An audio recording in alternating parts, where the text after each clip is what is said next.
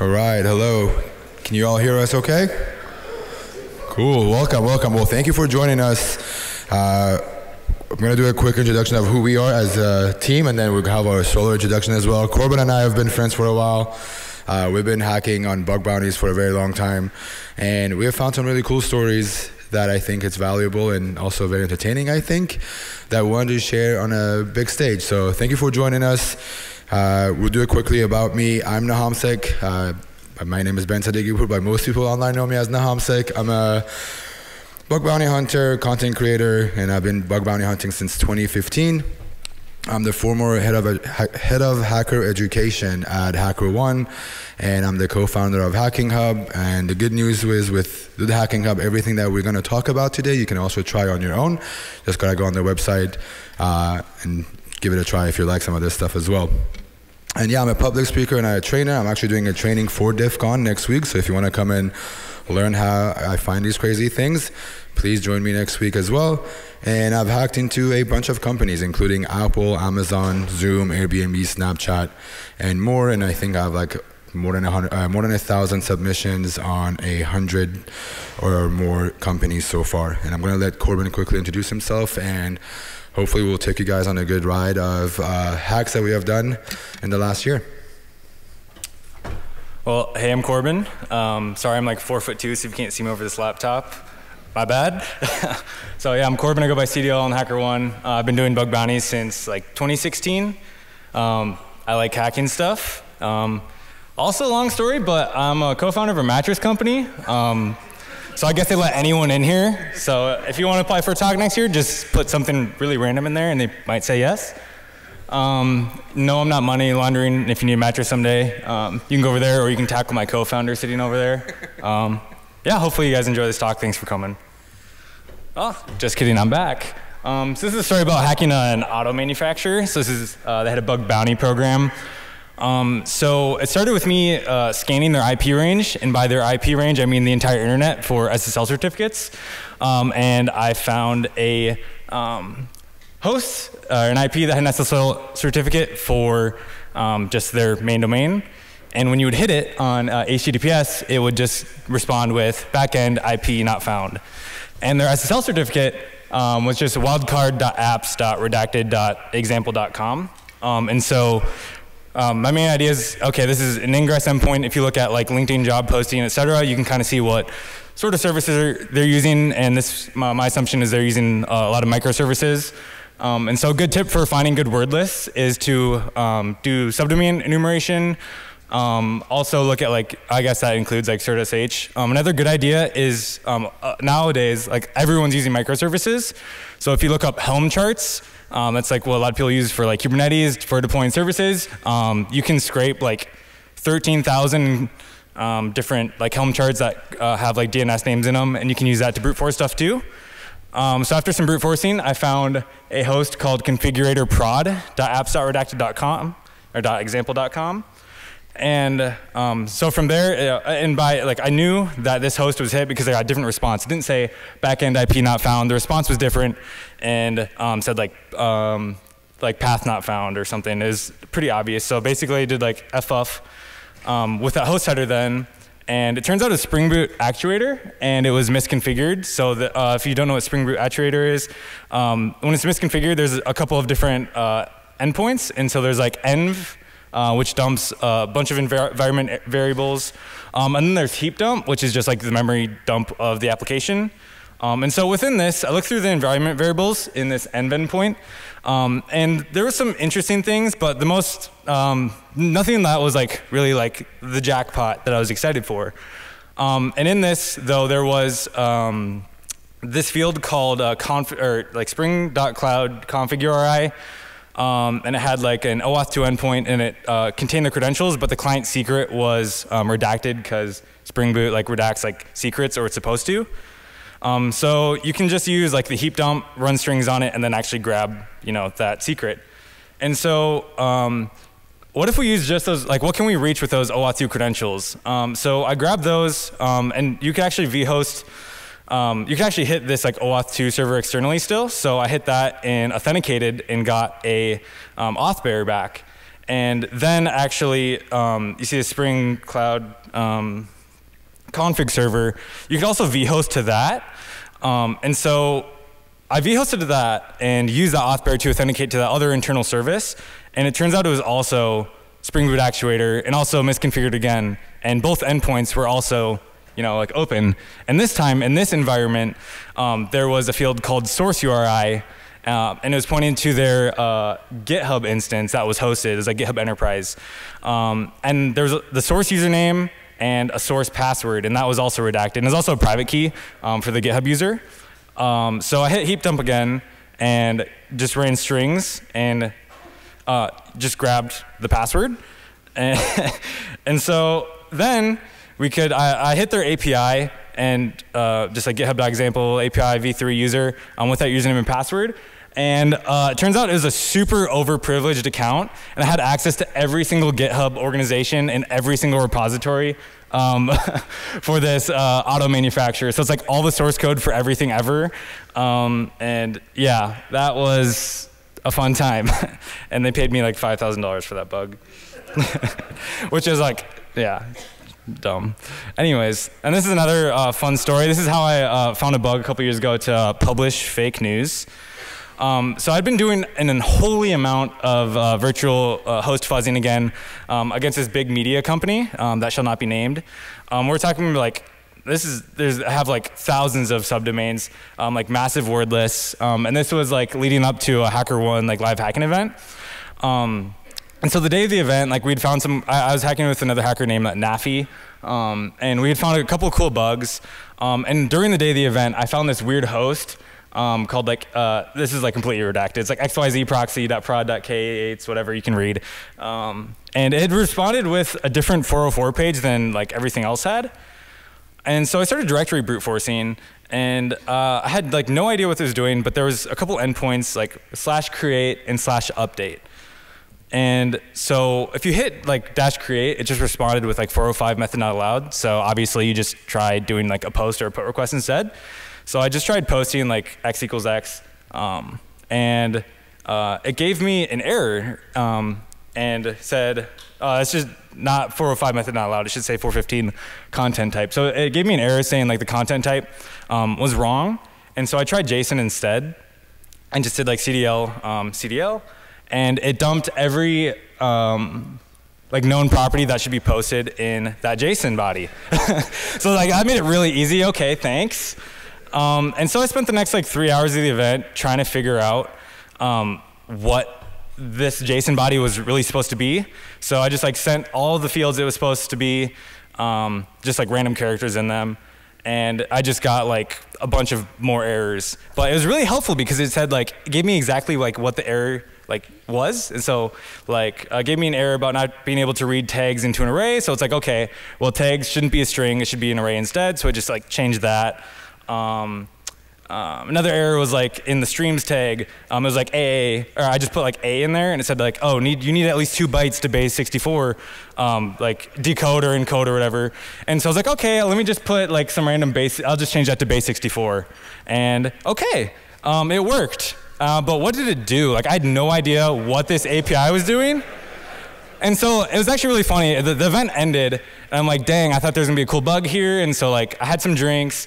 I left Vegas. Actually, no, I didn't quite leave Vegas. I was sitting at the airport the next morning, and I went back to this. I'm like, okay, well, what is this update endpoint actually doing? And I was really curious about the UUID field. So I just went to like their main news site and just view source an article and saw like UUID in like the like meta description. I was like, well, what if I tried specifying that in the update endpoint? Like, there's no way that would actually work, right? So yeah, we post it. We changed the news article to my name and say this is a demo release. And by the way, this was like a testing news article I found. It wasn't like the front page. Not a good idea. And it actually worked. So I could just like change the news whatever I want. And it was like during an election too, so I thought it'd be like really funny to just put some shit on there. And then the best part, and so like I wrote this like really fast. I got on a plane. I'm like, what the hell just happened? And then they thought I was working with an insider, and I had to spend like 3 days writing exactly how I found this issue and how I figured out everything. So I had to write like a 10-page paper. It was like I was Oh, actually, I was still in college, so it was just like an extra essay assignment. But they ended up paying for that bug as well. Gotta love a good verbose API. All right, the next one I'm going to talk about is Prison Break. This is actually a prison system that is used in a number of different states and a number of different areas that we cannot name also. So this application was originally created for inmates to be able to talk to their friends. They can talk to visitors. They can talk to make a request from the people that work at the prison. And also hold things like their social security number, any other records, the conversations they've had. You can send photos, everything, their medical records, you name it, it's on this website. And some of it is public record because if you're a felon, apparently you don't have any privacy and everything's online. But the cool thing is there is some private data that's not supposed to leak. So there's a couple of different assets that are connected to each other that we need to understand. The first one is the app prisonsystem.fake. We're just going to call it that for security purposes and reasons. They gave me access to this. It was limited functionality. There were some JavaScript files that indicated there is some functionality that does exist, but for some reason we couldn't access any of them. And there's also like shortcut keys for these. So you could do like a Shift Z, it will take you to this page, Shift F to this page, and so on. You get it. So there's also a limited session, for now at least, that we have access to. So there's very limited of what we can do on this page. And anything that I like to access that's leaked into the JavaScript file, this me just redirected to the main site that I'm on. So we don't have access to it. I don't know if this was supposed to be on purpose or someone broke the site. I have no clue. I just know that I couldn't access anything and I was just staring at a blank page for this application. So this is kind of what the shortcut looks like. So I hit Control U, for example. It takes me to the admin side. With the users, I hit Control A. It's the activity on the users. Control S, and then there's a Control D and N, which is the doc side, right? So this is a different side. Somehow the session was supposed to carry over, but obviously I probably didn't have the right permissions and I wasn't able to access it. And every time you go to these sites right here, it will take me back to the main site from the last slide called app.whatever.com. Well, the JavaScript leaked this thing that said, if you hit this site, it will authenticate you to the doc side. So all you have to do is directly go to this API call, and it would redirect you to the docs website, and then it would give you an authentication token. So we actually have access to the doc side. We're supposed to be able to read the documentation for some reason, and it gives you an authentication token in your request. So it's printed out, it's not hidden anywhere. And I was like, oh, okay, like, how am I able to authenticate to this doc side, but originally I didn't have access to it, so the user token makes sense. So what do? You just grab that user token and you start throwing it at things and see if it sticks. So naturally, I try to do admin, give it the auth token, nothing works. I try doing a /admin, maybe I have to have the right path, doesn't work. But turns out if you have the right path and the right functionality, and then you give it this auth token, it suddenly opens it up. So I can see these settings. But still, what can I do with this information? I want more. I want to know what I have access to. Well, it turns out that I have access to a lot. Any API call that I had seen in the JavaScript file, I had access to, including this thing called reset password. And this is a short version of it. It's fake, but more of the story was it took a user ID and a password, and it would give you the new password that you set up. So I can say user ID equals 1, password is password 1. Cool, we can do that. But the problem was it comes back and it says success.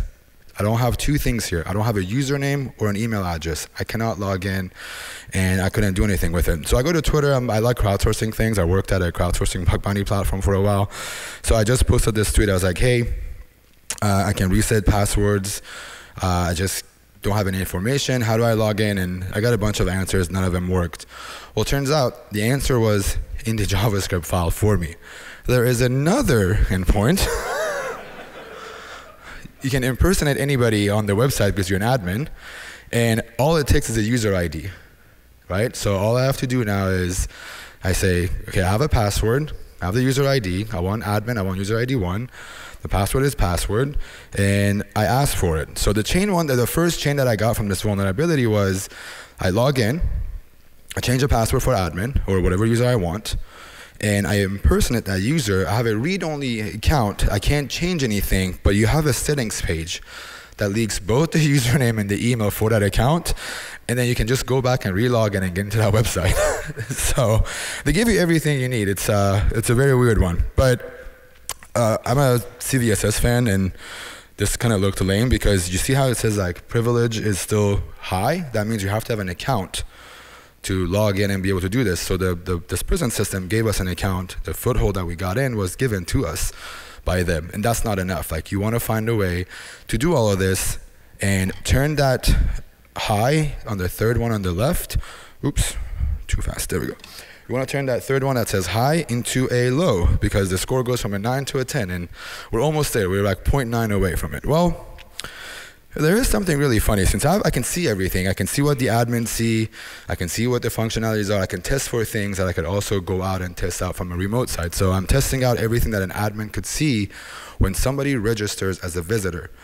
So you can't do an XSS in the name, you can't do an XSS in the address, you can't do XSS in the account details, but you can put special characters in the email field, because I don't think anyone's going to put special characters because Gmail doesn't allow that, but I don't have to have a real email address to be able to inject a payload into this page. So you put a cross-site scripting email address, so you make your email address become something like Ben plus the XSS payload, which is a script tag pointing to my website at gmail.com. You sign up, and whenever the admins go to look at the list of users on /users, you don't have to go to my username, by the way. The email shows in /users. So whenever /user is opened up, the XSS fired. So the chain that we have, the second chain is we bind XSS a user, we log in or force them to change a password, impersonate, grab the username and email for our target.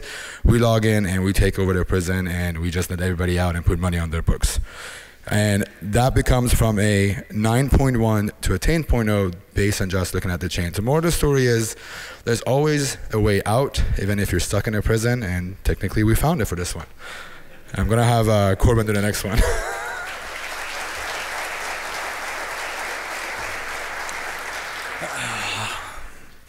All right, so this one's about hacking a crypto exchange. I'd been hacking on some crypto programs for a little bit. I saw this tweet called from Hacking Proof. It said like, oh, it's the biggest bug bounty reward among crypto exchanges. You know, you can get anywhere from $50,000 to $1 million for a critical bug. And I'm like, sick, let's do it. And so I signed up to this crypto exchange called KuCoin and just started proxying my browser traffic through Burp Suite. And I just clicked every single button and every single thing I could possibly click. And then I just started going through my burp history. And I came across this GET request. It's just like get/API Zendesk. And like, I'm not going to read actually all that. That's way too much to read. But you can kind of see how that looks. And it responded with just some a JSON blob about like their help center. And in that was like a URL to like kucoin.zendesk.com. I thought that was a little weird. And also notice how it says just like API v2 instead of the API Zendesk. So I was like, is this endpoint just proxying to the Zendesk API? It's like, what if we just hit other paths besides that help center endpoint? So I just hit the API v2, and it just responded with just like a big HTML 404 page. So I'm like, okay, this is kind of curious and interesting. So I Googled the Zendesk API documentation and found the following text. So you must be a verified user to make API requests. You can authorize against the API using either basic authentication with your email address and password, with your email address or an API token, or with an OAuth access token. So now I'm thinking, if you have to be a verified user to make API requests, can we just use this API as KuCoin's authenticated user? And so I found in their documentation, there's an endpoint just like API v2 tickets.json, and it just loads all of the support tickets. So I tried it, and it actually worked. And so, yeah, you could see there was like request for like some sort of criminal investigation. That was like one of the earliest tickets. And even more fun, there's a search.json endpoint, which allows you to search tickets, obviously. So what if we tried searching for like session tokens or something? So I looked up the query language, and you could specify like the created date. You could search tickets by the created date. And then I also searched for just the word session. And it turns out, if you use the mobile app, it actually leaks their session token.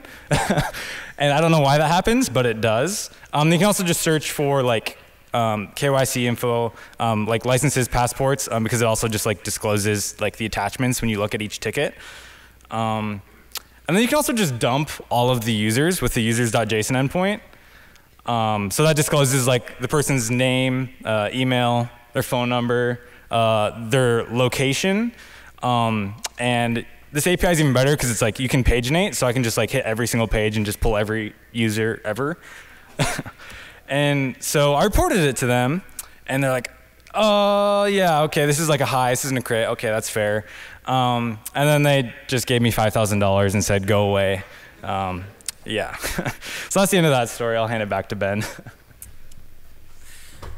All right, this is where the fun begins. We actually, so everything we talked about is different, in a different industry. So it was the car manufacturer, there was the prison, there was the news media, and then there was the cryptocurrency stuff. But now we're gonna do a back-to-back casino because we're in Vegas and we're at a bunch of casinos, and for once we were able to beat the casinos at their own game. So this one, yeah, we got some money from the casinos.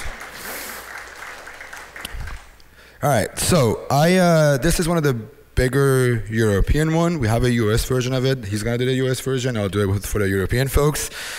This one has a lottery site. People could sign up and they could do things with their lottery site. And I don't know what the purpose of it was. Being in California, apparently you can't have access to this site, but I could at least see some of the functionality. So you have this login page that comes back to you, and the login page says, hey, this is how my login works. You send a request, you say username and password, and hits auth login. And there is also a forgot password link right under that login page that also has a forgot password. Very normal stuff. There is no registration, at least that we can see. There is nothing else. This is an admin panel. It's not just a lottery system. It's a back end of the lottery system. I'm assuming some sort of a online thing. So the thing to highlight here, I wish I could point to it, but this right here, it shows a auth login within API v1.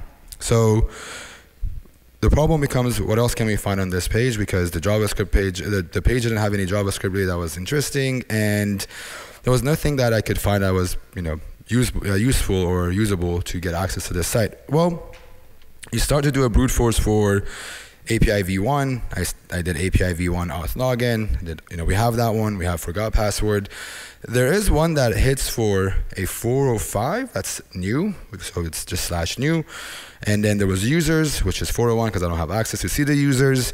Obviously, if you give it a user ID of 123, 401, user me, 401. And then there's also a verify for users. But the interesting one out of them all is the new, auth/new, which piqued my interest. Well, it turns out auth.new is also very verbose, just like he was mentioning. It told me, like, hey, you're missing an email, password, and a password verification. So all you have to do was hit that API, and you can create an account. You can create an account, you can log in, but the trick was this is an internal panel, so somebody had to actually confirm this account for me, or there's a way to confirm it. We're not sure how. I didn't get an email, so even though I give it an email address, I didn't get anything that says, hey, come and confirm your account, because this is supposed to be internal. So I'm assuming if I didn't have an @domain or whatever that domain was, I wouldn't get any emails from him. But when you log in, before we log in, we do know two things. There is a verify and there's a user/me that I have access to. Those two that I'm showing on the screen are from the previous scan that I did, but I remember to have access to those two things. So if I'm authenticated to my non-confirmed account and I hit the /me, it's gonna give me my user account's details, but it is gonna also give me a verification code. So it says, here's your user and here's your verification code, by the way, which didn't make sense a lot at the time, but then I realized that I have verify that I can use to activate my account. So I have also /verify that I have to go through. So the way the verification thing worked was you give it a user ID, you give it your verification ID, it verifies it, it says success, but somehow I still couldn't log in and I couldn't do much with it. But there's one thing I want you to keep in mind. A lot of times in the casino, in like a corporate environment or wherever you work for, usually they create email addresses like this. And there's one more thing to say. The login page asks for an username and not an email address. So I don't know what my username is. But the company usually gives you your first name dot last name at domain.com. It's pretty standard. A lot of companies do that. Unless you're at a small startup, then you get your first name and it's way cooler, but not the case here. So when you send this verification email, it takes the email address, not the username. It says, what's your email address? What's your verification ID? You send it back and it says success.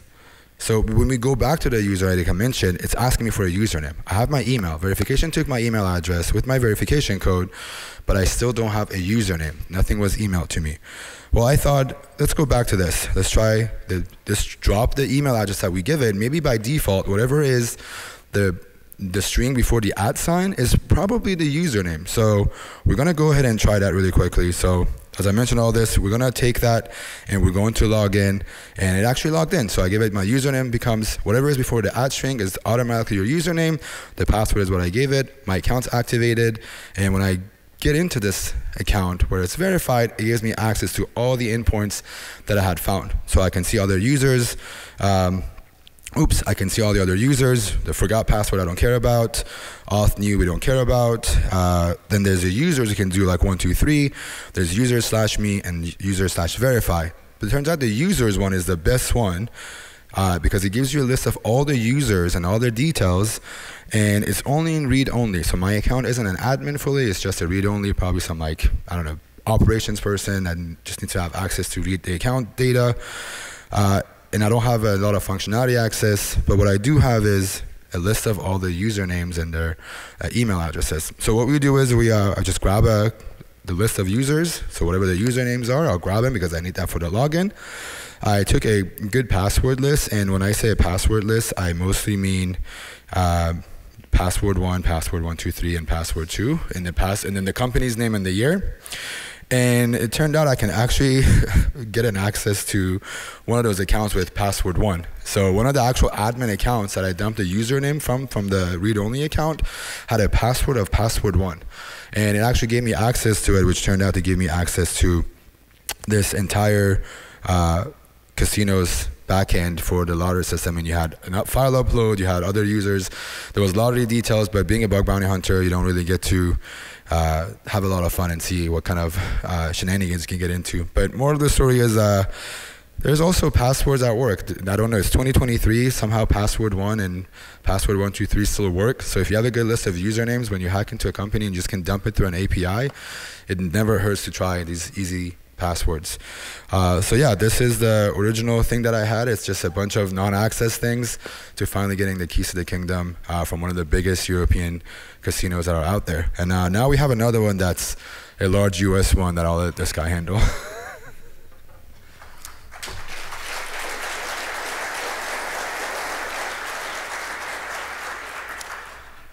So this is a story about fishing, not a casino.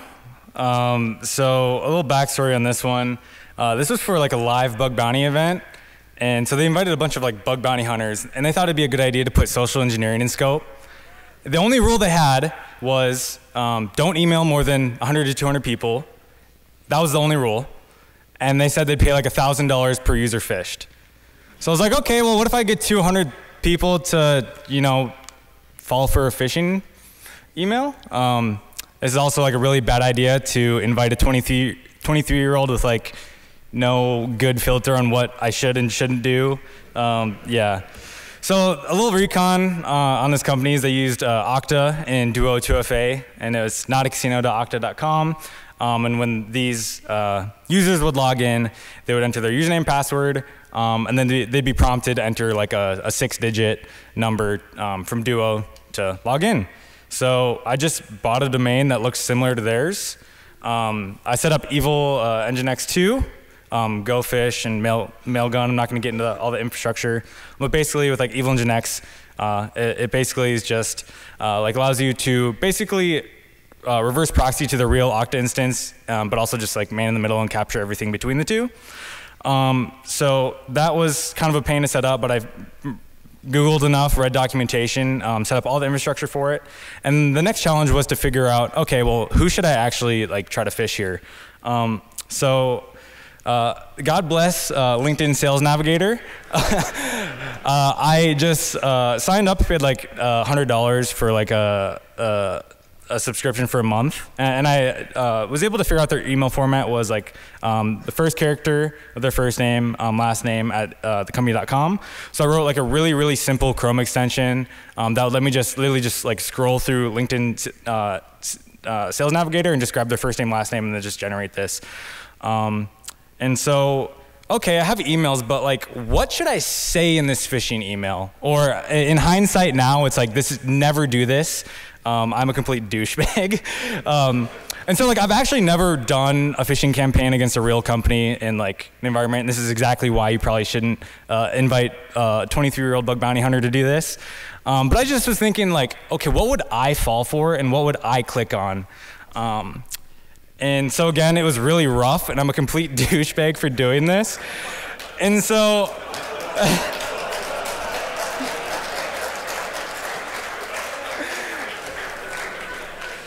I typed a few different variations. I'm like, okay, we're gonna have like a reference number in like brackets, and like just keep it like short and say like action required, because like, okay, you have to fill this out. And so, I mean, you guys can read. The questionnaire actually pointed to a subdomain of theirs. So if you like hover the link, it would be like casino.com, and I abused a cross-site scripting bug to actually redirect to my phishing page, so it looked, I guess, even a little more. So yeah, I sent this to like 200 employees, and within like not even a minute, the cookies just started rolling in. And so then now I can just authenticate to Okta, and within 2 minutes, I had access to their root AWS account. So that includes like all their EC2 instances, all their databases, literally everything you could possibly dream of. So here's a picture of me just sending the email. Here's 30 seconds after.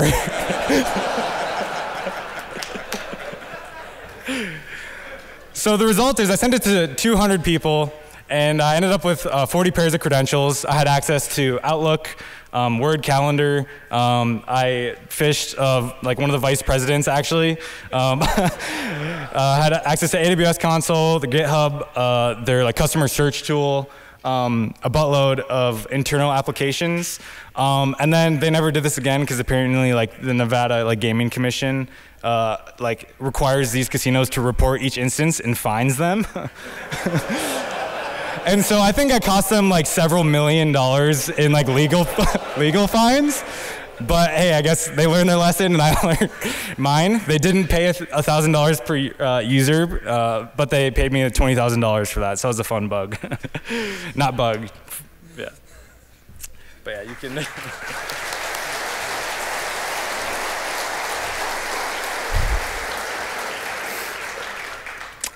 Yeah, I mean, we don't have, usually you're supposed to end your talk with solutions. Unfortunately, we don't have any solutions for phishing, verbose APIs. Yeah, he says get good is a good answer, a good solution for it. Yeah, but I mean, if you want to try these out, they're all on our website. You can give it a try. If you want to come and talk to us, I think we do have a little bit of time. We ended a little bit early for questions. If there are any questions, we can answer them.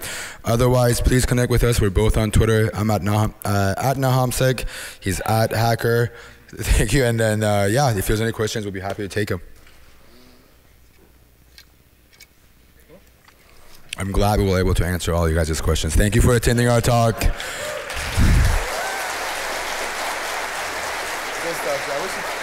I'm glad we took that one for last. Yeah.